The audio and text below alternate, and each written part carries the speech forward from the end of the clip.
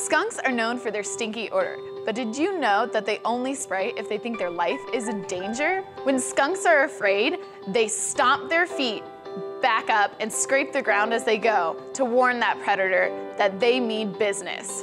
And they can spray that pungent odor up to 14 feet in a stream or a mist. It's a myth that if you see a skunk out during the day, it has rabies. Sometimes on nice winter days, they like to go around searching for food and grubs and insects to eat.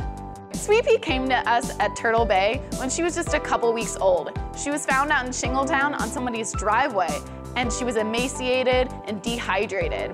And they brought her to a skunk rehabber, and after a couple weeks being with the rehabber, they realized that there was something wrong. She has some kind of neurological deficit, so she can no longer survive on her own in the wild, so she'll live the rest of her days out here at Turtle Bay.